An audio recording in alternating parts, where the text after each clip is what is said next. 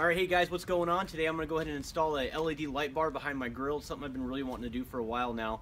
But this particular light bar is the Cross Series 2 34 watt aux beam RGB, so red, green, blue, with a controller with an actual remote. So I can change colors, I can strobe it, all kinds of pretty cool things. So I'm going to go ahead and go into the unboxing, sort of an install vid, but I'm not going to do the full detailed how-tos. So make sure you guys stay tuned. And if this is a light bar that you guys really are considering buying from Auxbeam, I'm going to leave a link in the description, so stay tuned.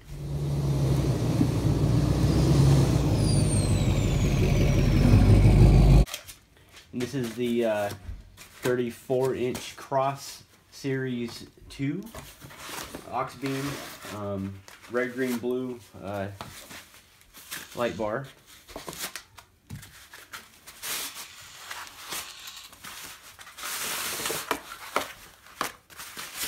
So obviously it's going to come with your light bar. Also, a little new addition to what Auxbeam's already got. They have a wireless controller, so that's pretty fancy. So you can actually install this on your, put the app on. So watch my other video, my other light bar video on the Auxbeam RGB, but you can actually download an app for this because it is Bluetooth, but also you have a remote control, so that's really neat. It's going to come with the lens covers. You're going to have 2 of them. I'm actually going to have 4 of them, I'm sorry. Where you can actually concentrate a certain flood slash, I would say, spot beam. So just depending on where you want to slide these on. So that's neat.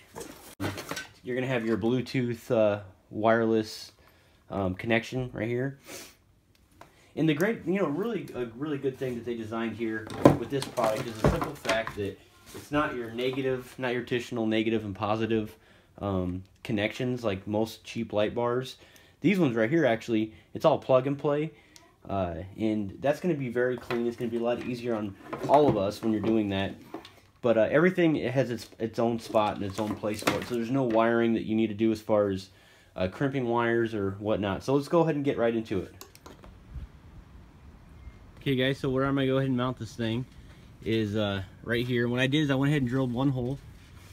And if you have a Chevy Silverado like mine, you're going to have that same A-frame right there that holds up that hood latch and everything with it. So I'm going to go ahead and mount it right here on this base. Now there will be a wiring harness that's attached right here. And I'm going to use this existing hole, which is right here. So guys, just zip tie this somewhere different, no big deal. So, and I know I have another light bar here, but I will be taking that off because once I mount this light bar right here, this right here, the top of this bull bar might actually be affecting the actual light. So, and this is only a little 20-inch one. Puts out a lot of light, but I don't really need it.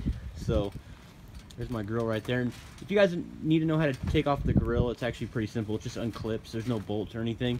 But you will have to take off that top shroud once you guys get into this project. This will be pretty simple, pretty easy. So let's get started. So with the kit, they're going to have these little mounting brackets right here. And just go ahead and drop your bolt through there. The great thing about this mounting bracket is the fact that it's actually like locked in there, so you don't have to hold put another wrench on the other side of it. So it's already self-locked once you drop it in there.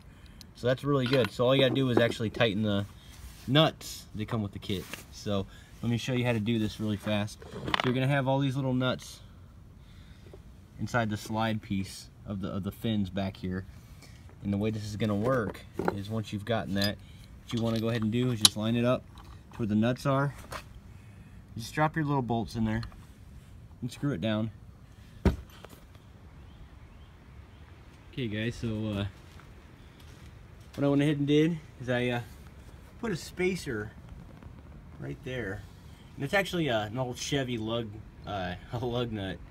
So but yeah, basically, a nut of some sort, a very large, I'd say about a 1/2 inch tall nut. And the reason why I did that is because once you put the grill back on, it actually raised it up a little bit higher, so it's parallel, it's perfectly straight in line, going through the bottom fins right there. So, but it worked really well. So I was able to screw it down or bolt or nut it down there, and it's super tight. So yeah. That fit perfectly, a lot better than I thought. So just guys, you can mount this right here on the bar.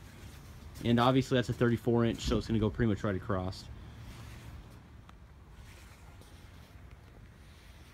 Okay guys, so pretty impressed. I went ahead, I got everything mounted inside of the behind the grill. All the wires are tucked away, nice and clean. I did not mount the switch yet, but I just ran it through the cab for right now. But just to show you guys, this is 34 inches. It fits perfectly. Very, very sturdy too. But I was showing you guys that, you know, little platform down in there. It's kind of, well, I got the light on. Let me turn that off actually. But anyways, you know that little platform that it sits on, see that, where I have that little spacer? Yeah, let it focus here a little bit. Yeah, that little spacer right there, just a nut really, but raises it up just perfectly enough to where it fits level. It raises the actual light bar up, but I'm telling you, that little bar behind your grill, that 34-inch aux beam LED light fits perfectly. So if you guys decide to actually do something like this, I'm telling you, it's definitely worth it. So it looks good. I'm really thinking about going ahead and just taking off my bull bar. You guys let me know in the comments what you think. Should I take that bull bar off or just have 2 LED lights in the front? That might be kind of ridiculous, but whatever. But yeah, hopefully this helps you make a decision whether or not you guys want to do this. Go ahead and stay tuned for the night test. I'm gonna go ahead and post a video up on that really quick. You know, I can easily switch everything on and off. And here's all the different colors. So pretty cool. I'm impressed. You got the little like button where it kind of just changes different colors like that. I don't really care for that too much, but whatever. But the white right here, you can actually turn this down so it's not so bright. Just like that. In the video it shows that it's flashing, but it's not. It's just the way the video's showing up, but yeah, it's pretty cool.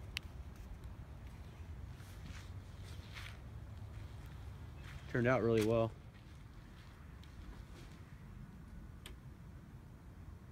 That's a little one.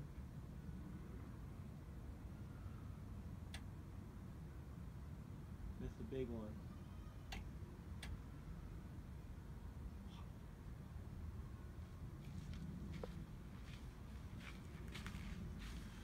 Oh, that's super powerful. Very bright. Let me show you. Look at that. It's ridiculous. Oh, it's pretty cool looking though with it on at night. Kind of kind of gives that glow behind the grill. That's pretty neat. So let's play with this here.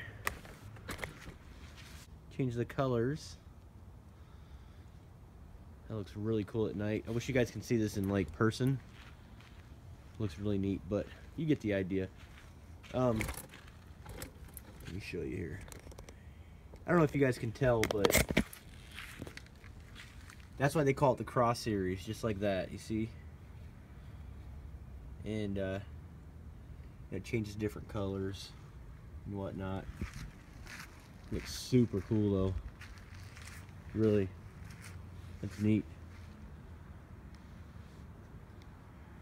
It does actually put out a little bit of light too, like in front of you. I actually really like this color right here because it sort of matches the marker lights.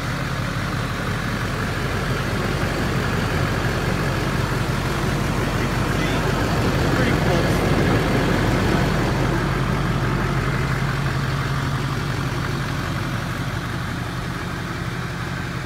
It's pretty nice.